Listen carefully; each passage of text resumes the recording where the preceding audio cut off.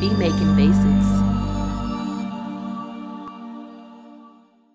What's going on YouTube? Beat Making Basics back again with another dope video. If you're new to my channel, please go ahead and subscribe as well as give me a thumbs up. Definitely helps out the channel.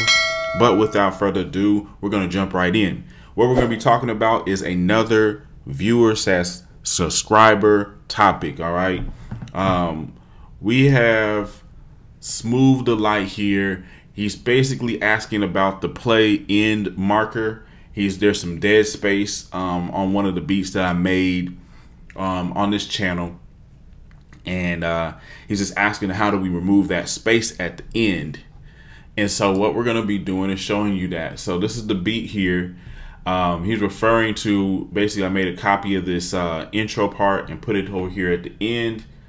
And as you can see, if I zoom in here, there's a whole lot of space. So after this beat ends, this is going to be playing for a long time, right? So you don't want that. So like if I bounce this down to an MP3 or WAV, you're going to literally have about maybe 30 seconds of dead space here. So this is what, 251 all the way to the end. Yeah, at least 30 seconds.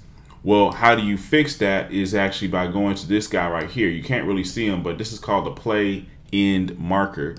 And just go over here to the top right, very tip of it, and then just drag it on over to the very end.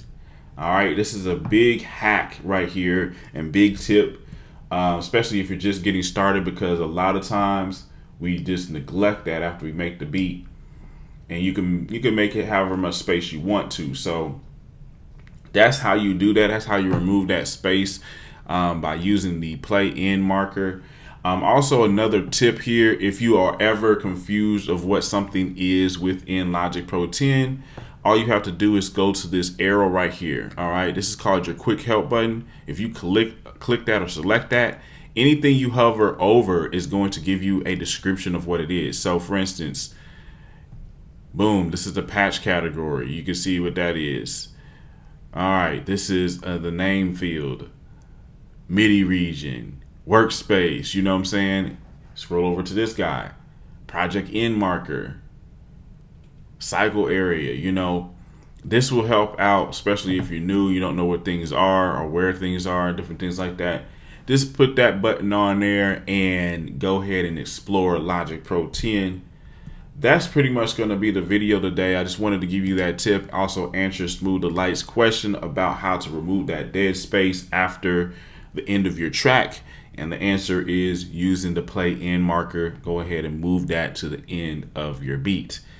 If you want more tips like this or have your other questions that you want answered, please make sure you subscribe to my channel. Also leave a comment in the comments section and give me a thumbs up on the video. Definitely helps out the channel. Make sure you visit my website, beatmakingbasics.com. I have courses that you can download. You don't have to be online in order to take them. They come with source files and different things like that. I also have drum kits, melody kits, all types of fun stuff. Go to my website, cop one of the products there, and continue to support the channel by staying subscribed and giving me thumbs up on the videos. Also leaving comments, that way I can answer your questions. Thank you so much for watching, and I will see you in the next video.